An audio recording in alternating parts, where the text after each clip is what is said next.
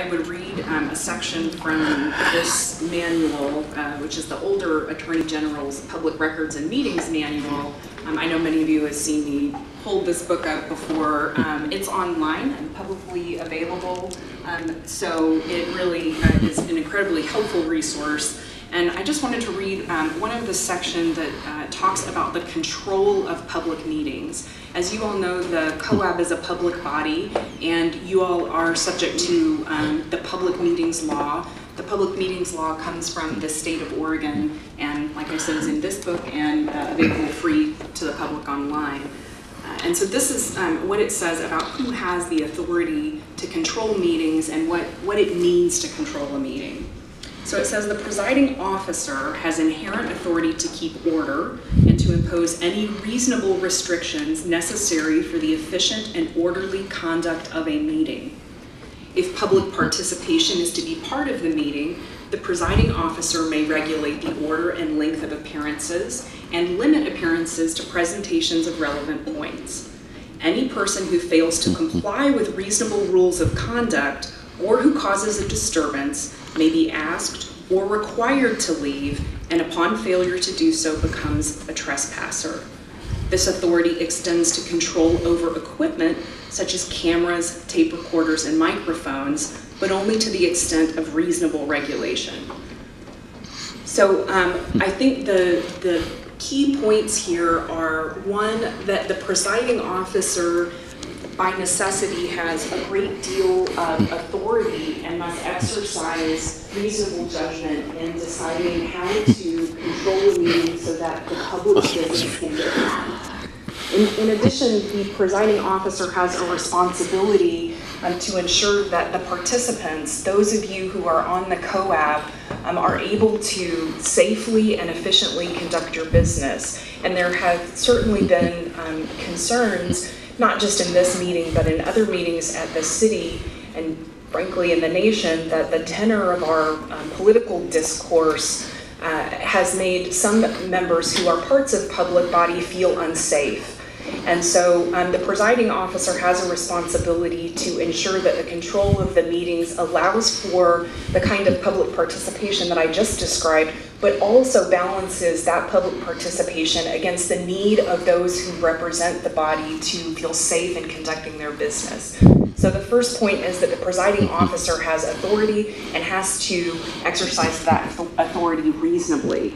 For the purposes of the Coab, your presiding officer is the chair of the Coab. Kathleen Sadat is currently the chair. In addition, the Coab as a body voted on rules of conduct for its meetings, and those were the ones that Kathleen read at the first of the meeting. So those are the ground rules of the conduct for this meeting, and the failure to abide by those restrictions will result in folks getting a warning that they violated the rules of conduct, and then can result in you being ejected from the meeting if you fail to abide by the rules of conduct. So the other side of this equation, of course, when we're talking about enforcement, is that the law always requires, because the First Amendment is a robust document, it requires that restrictions on a person's ability to speak, which can include the ability to film, that they have to be reasonable. And so the things that are put in place for this meeting are things like keeping some distance between the people who are filming and you all as you go about your work, asking that filmers be in a particular location, and thank you all for being there, so that disruptions in terms of people walking around are minimized. But again, these restrictions have to be reasonable, and I think that's part of what the value of this public body is that you all do need to hear from the public. If you give them an opportunity to speak in a public comment period, that people have a right to say what they want to say, and they can be critical and they can disagree with you, They can do that robustly. They can do that in a way that may offend you even. But the First Amendment allows that kind of speech. What it doesn't allow is for the speech, you can't regulate the content of the speech, but what you certainly can regulate is the disruption that it causes to the meeting. And so the security measures and the arrangement of the meeting has been set up in order to facilitate those kind of reasonable restrictions. So I know we're running late. I'm happy to answer any questions that the Coab may have.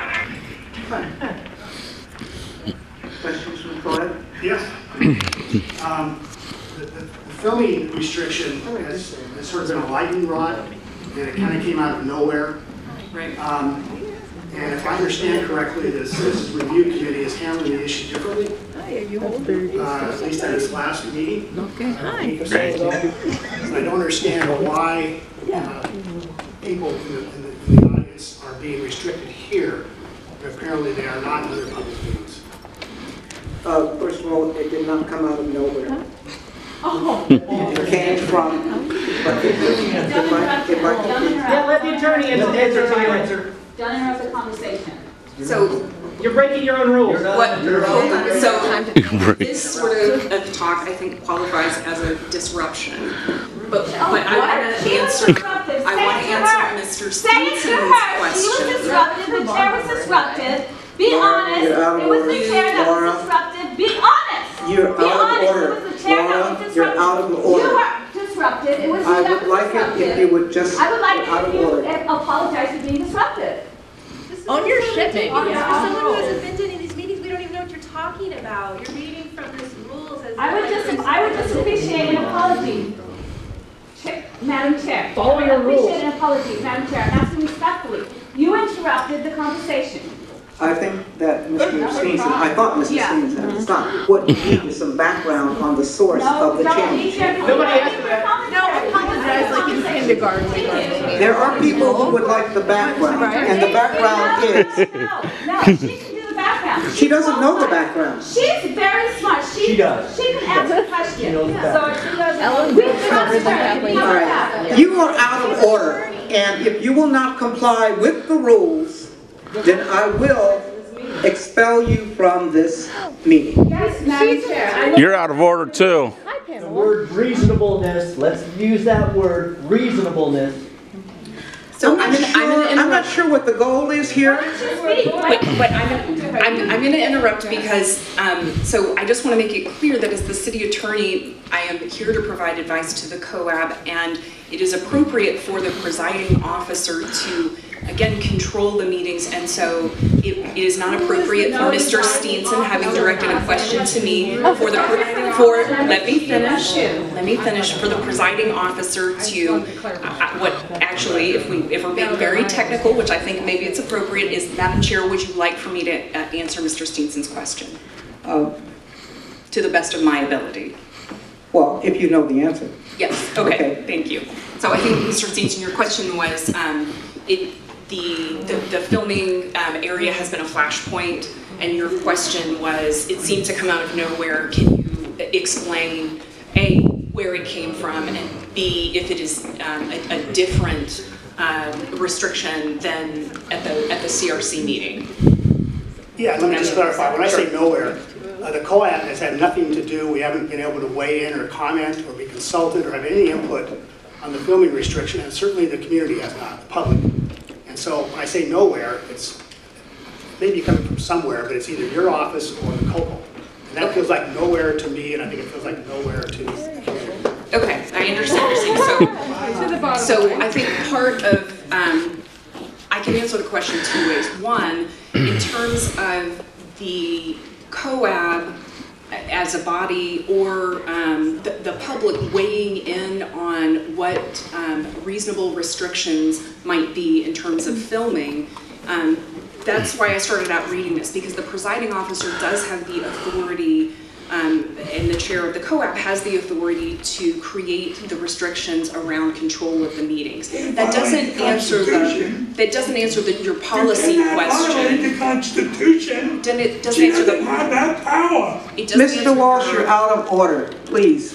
it doesn't answer your policy question about, nevertheless, whether the Coab or the public should weigh in on those, but just to clarify in terms of who has the authority to make the decision, it is clear that the chair, as the presiding authority, has the ability to create those restrictions. But I think what I'm hearing Mr. Walsh, you're out of order. you say is that in terms of determining the reasonableness of those restrictions, it might be beneficial. You coward! It might be beneficial to have the input. Don't go away, man. Just go away, Scott. Hey, man! What are you doing here? You're a disgrace! Once more, Mr. Walsh, and you will be excluded from the meeting if you continue to yell and to disrupt the meeting. Get right out of here! Do you know what he called? Where's my security person? Really? Really? He disrupted the disorder. Your life is not in danger. He's sitting right Under here. ADA, keep him in Life is here. not in danger. Don't get a security. We're here because of excessive force So, in custody. if you would like, If you would like to be here and participate in a reasonable Laura, you're out of order. Okay, I'm going to call a recess right now. Please clear the room. And Dr. Watson, you need to take control of this meeting. They're calling a recess? Don't go away, man. Sadat, just go away. Stop the meeting. Watch this. Dr. Rosenbaum and I would Dr. like for the board members to leave the room, and I would like... There is not a threat in the room. Just go away, Sadat. Just go away. Don't go away, Sadat. Just go away. Don't go away, man. Just go away. Exclude from this meeting Exclude you. Laura Vanderhall and Joe Walsh. No.